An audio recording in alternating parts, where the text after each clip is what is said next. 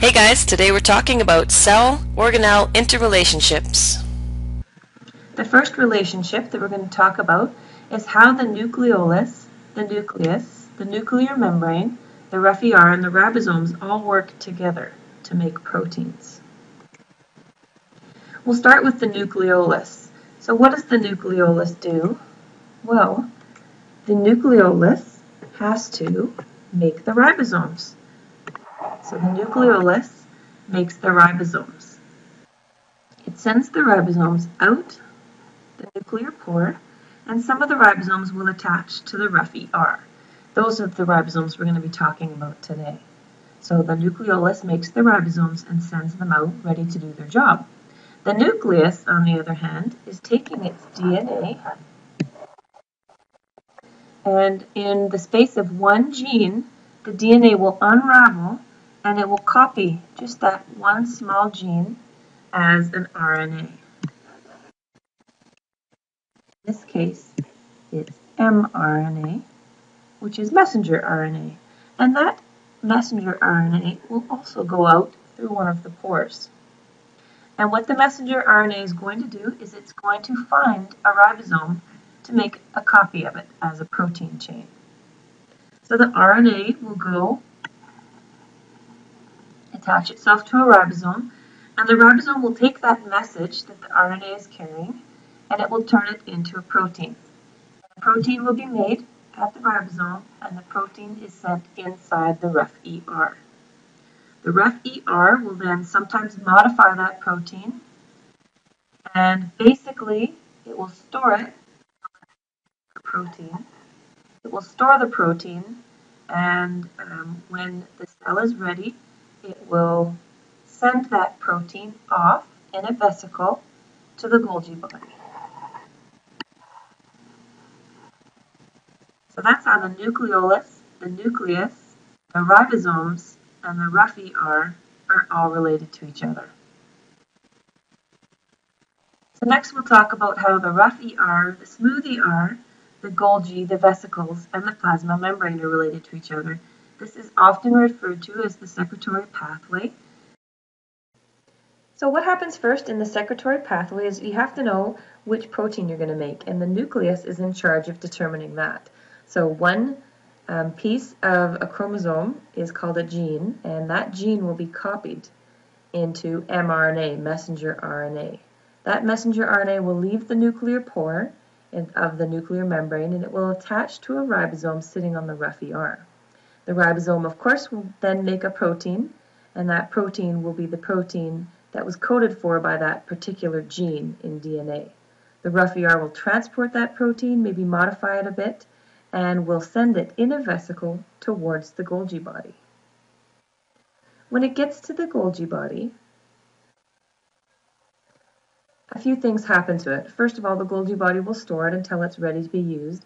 And when it is about to be used, the Golgi body will modify that protein. So if we're talking about an enzyme, it will activate the enzyme and make sure the enzyme will actually be able to digest. So very important that we modify things in the Golgi body. The Golgi body will then, when it's ready, send that protein, which is now activated in a different vesicle, towards the plasma membrane. When it gets to the plasma membrane, that vesicle will fuse with the plasma membrane, and exocytosis will happen. And basically that just means that the contents of the vesicle will be dumped outside of the cell.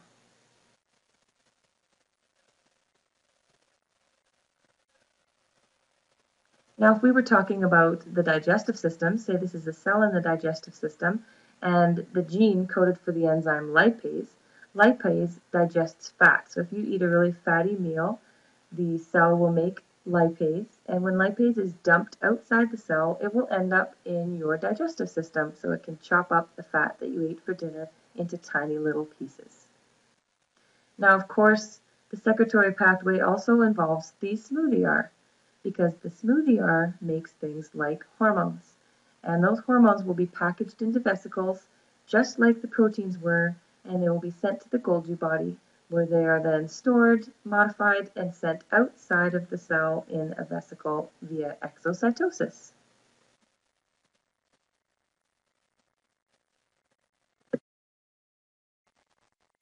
The third relationship that we need to talk about is the relationship between the plasma membrane, the vacuole, and the lysosome. So let's talk about what happens at the plasma membrane. Here's the plasma membrane, and when your cell needs to bring something inside, we call that endocytosis. And usually that happens with things like food. So here you see the food is being brought into the cell inside a vesicle, which is really just a pinching off of the membrane. That food vacuole will then be joined with a lysosome. Now the lysosomes are made at the Golgi body. So the rough ER makes those hydrolytic enzymes. The Golgi body packages them up as lysosomes. And hydrolytic enzymes are made again by the ribosomes at the rough ER. So what happens when the lysosome joins with the food vacuole is the contents of that food vacuole are going to be digested by those hydrolytic enzymes. And what I mean by that is those food molecules will be chopped up into tiny pieces so the cell can use those pieces to create whatever it needs to. It might need to make some more proteins. Now, the lysosomes can also join up with other things. One example of what they'll join up with is old cell parts. So here you see a mitochondria that's not functioning anymore. So a lysosome will attach to that old organelle, it will digest it, and the hydrolytic enzymes will cut it up into tiny pieces. So then it can be made into a whole new mitochondria, a new and now functioning mitochondria.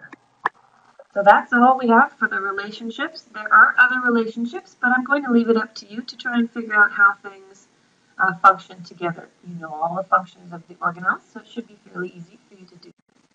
If not, you've got your hot questions. Be prepared to discuss all of these relationships in class. See you then!